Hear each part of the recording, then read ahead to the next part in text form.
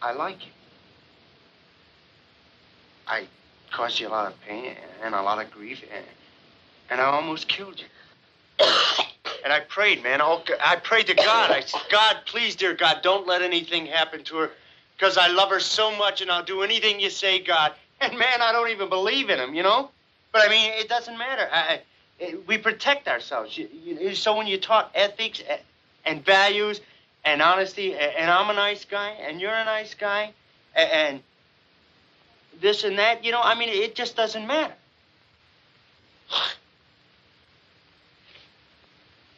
Nobody cares. Nobody has the time to be vulnerable to each other. So we just go on, you know. I mean, right away our armor comes out like a shield and goes around us, and we become like mechanical men. And I called you a mechanical woman, huh?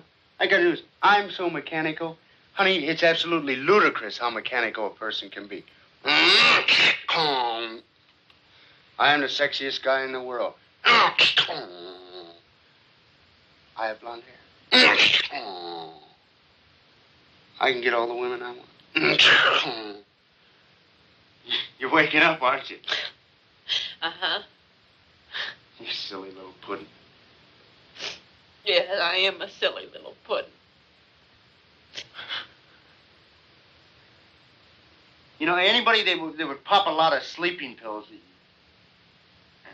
anybody that would their guts out, you know, in front of company here, anybody that would let a guy slap her and not be mad at him, you're supposed to be saving my life. Hasn't got much to say. I've got lots to say. You want to try me? No, I hate you. I really hate you.